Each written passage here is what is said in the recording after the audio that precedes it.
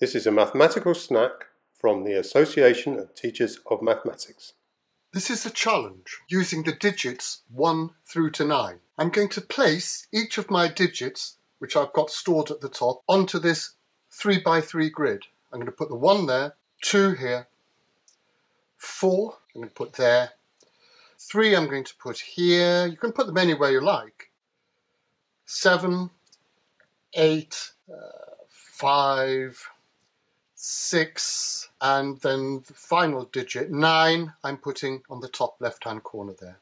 I've put my 9 digits on the square. I'm using those digits to form numbers. Firstly, I'm going to form the numbers on each row. And this one here is 965. Using these digits, I get the number 378. Using these digits, I get the number 124. So you can see where I've got them from. There we go. I'm now going to add those numbers together to get the total. 1, 4, 6, 7. There we go. I'm going to form another 3 numbers. And this time, I'm going to form them from the columns. 931. 672. And finally, 584.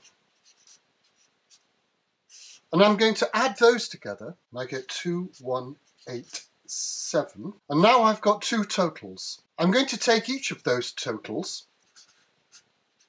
and I'm going to find the difference between them. So I'm subtracting now. The difference between the 2 totals is 720. Your challenge is to find the largest possible difference. And if you get that, why not try the smallest difference?